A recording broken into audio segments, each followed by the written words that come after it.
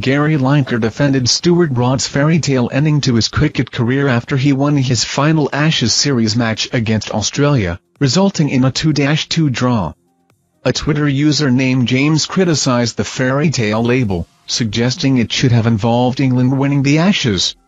In response, Lineker argued that all victories in top-level sports should be celebrated, and James admitted his lack of understanding in this context. Stuart Broad played a significant role in the match, taking the last 2 wickets, helping England bowl out Australia for 334, and securing a 49-run victory despite challenges like rain delays.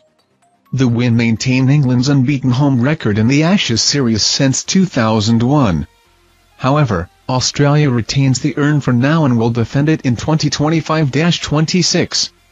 Unfortunately, England will have to wait until 2027 for their next chance to win the Ashes on home soil, extending the draw to 26 years.